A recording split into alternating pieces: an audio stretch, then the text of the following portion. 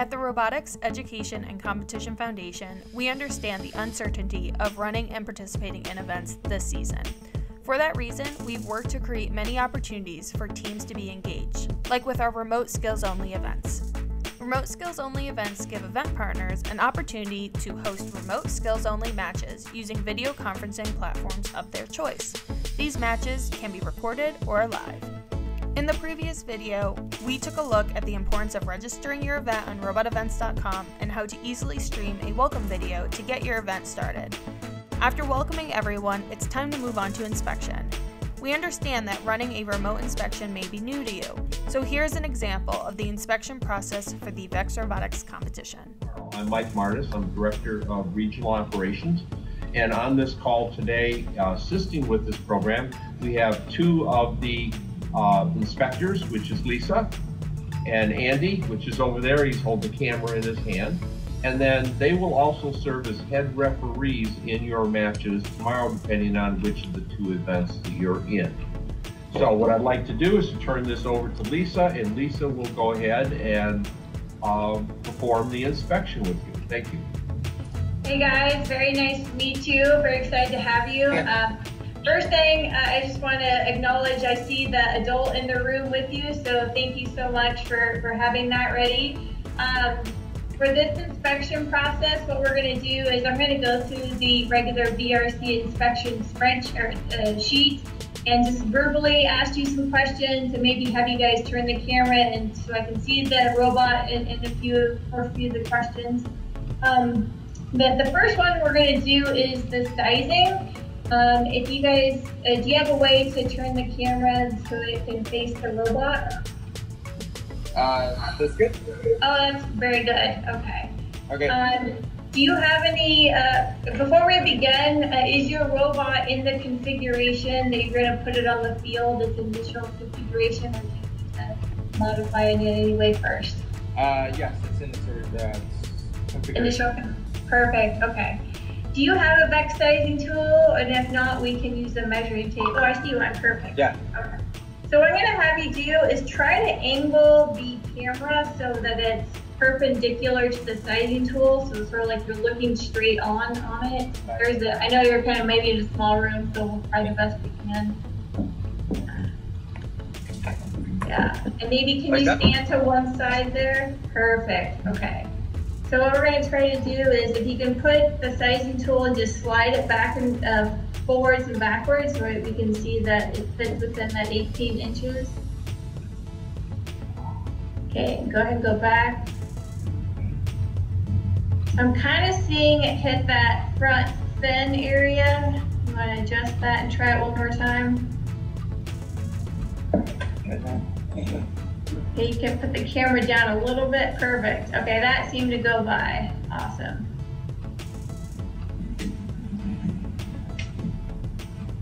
Yeah. That's great. So if you can turn the robot 90 degrees and repeat that. Okay.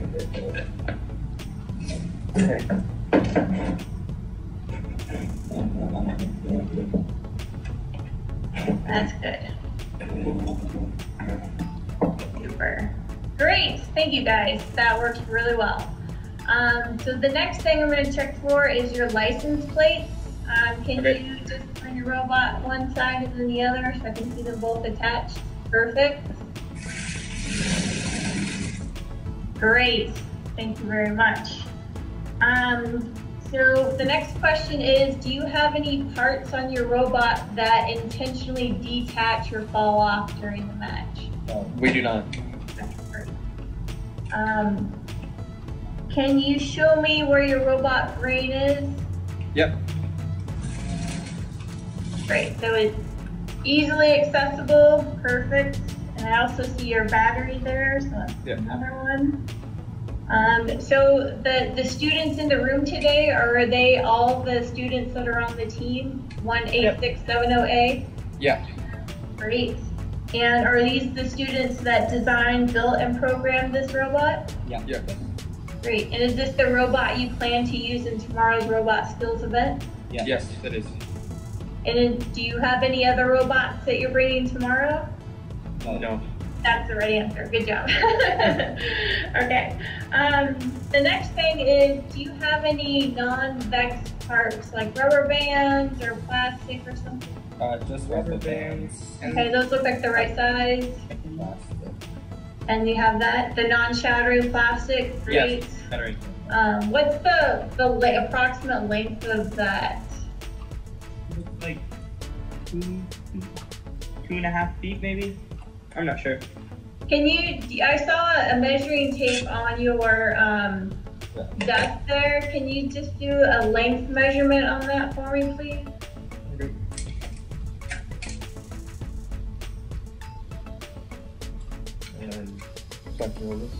And Might have to curve the measuring tape a little bit. That's okay. We'll just get close.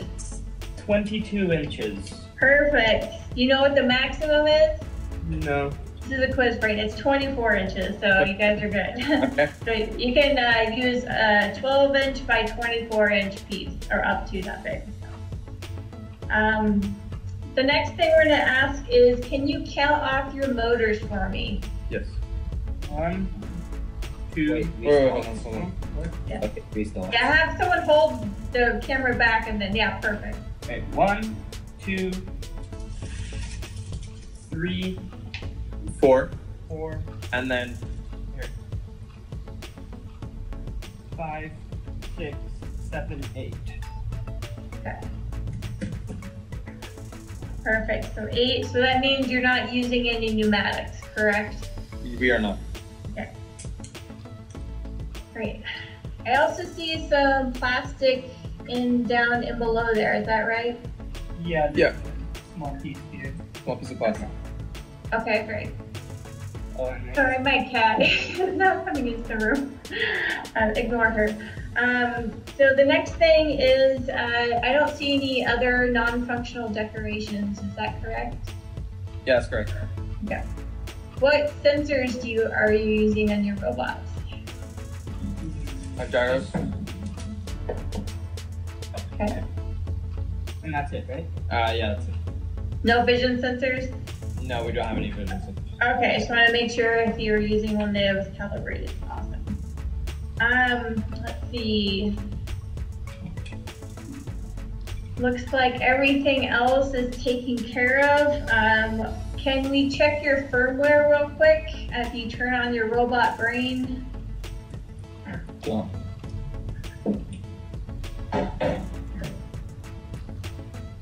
And then if you click on devices,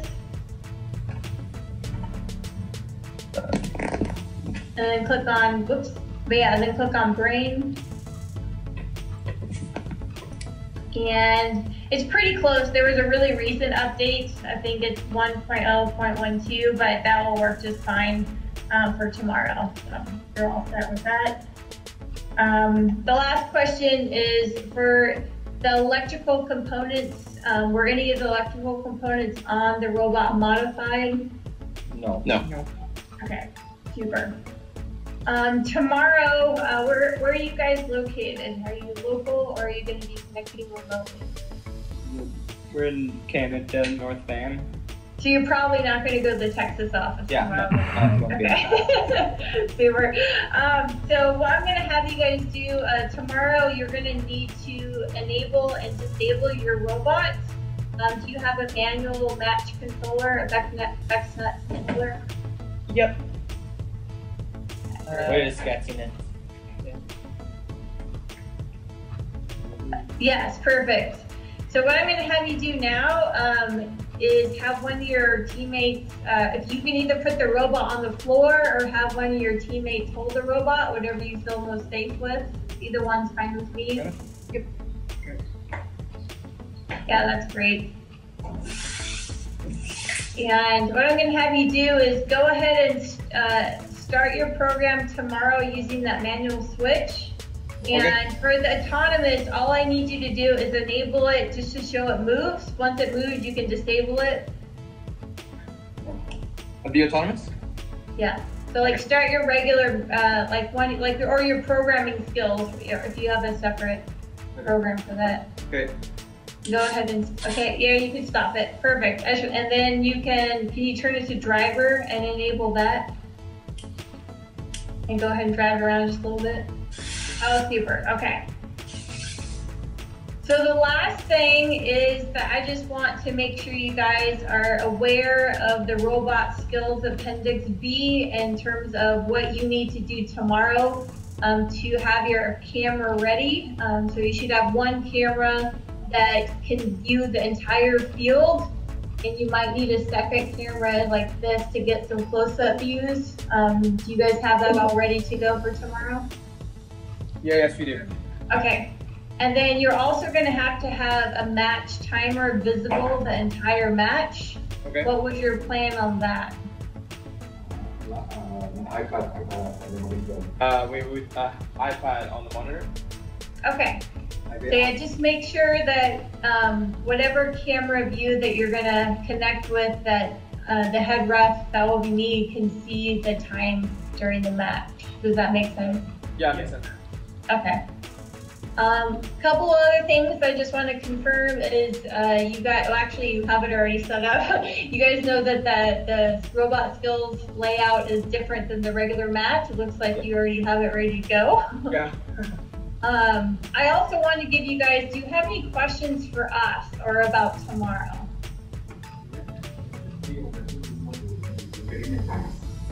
Is our border fine, or do we need? Talking about it? Yeah, so since this is a scrimmage, we're allowing kind of unconventional fields. The GDC will be releasing a field spec document for the non-official fields October 1st, but for tomorrow, that's fine to use. And then once that official document comes out, then you can make sure you comply with that one for any official events. Okay. Okay, great question. Any other questions you guys have before tomorrow? No. Okay, well on my end, you passed inspection, you're ready to go, and we look forward to seeing you guys tomorrow. Okay. Thank you. Thank you very much. Okay. Good luck, I'll see you soon.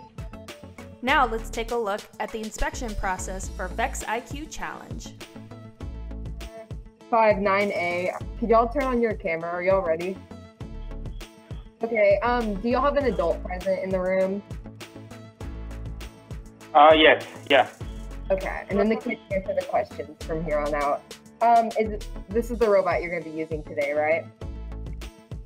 Yeah. Are y'all the only students who programmed and designed this robot? Yeah. Okay. May we see the license plate? Okay.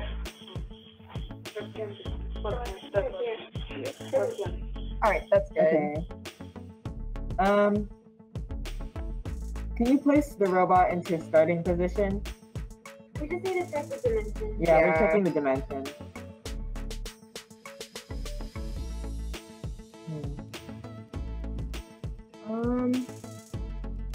What's And then do you have a way to check the height? Yeah, and then do you have a way to measure the height? Yeah. Yeah, it's 15 inches.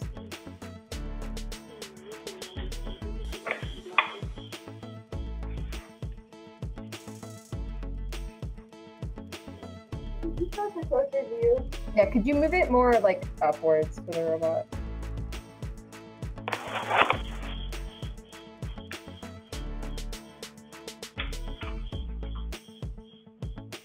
Okay, and that's at 15, right? Okay, that's good. And then did you cut any plastic pieces to modify this robot? No. Can you turn off the engine for us? You turn off the motors. Okay, wait, can we get normal? Okay. So, one, can you see it? Okay. There's one here, then that's 2, 3, 4, 5, and I think that's it. Okay, so 5 motors in total. Do you have any parts on your robot that aren't VIQC parts? No, they're all VIQC parts. Okay. Do you have any decorations in your robot? What? Do you have No, any we don't have any decoration. Okay. And do you have anything intentionally designed to detach? Wait, can you repeat the question? Do you have anything intentionally designed to detach on your robot? Oh, any design that can impact the robot? Do we have anything like that? I don't think so. Okay. No, we don't have anything. Okay, then So you passed the inspection. Okay. Thank you. You're welcome. So what?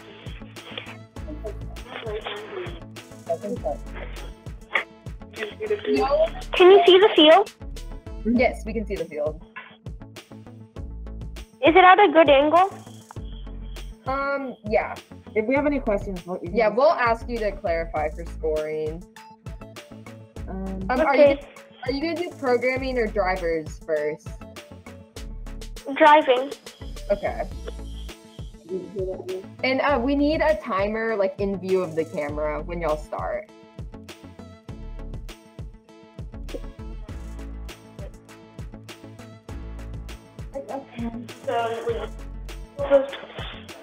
So I think you should go first one time and I go first another time. I think you should go first now.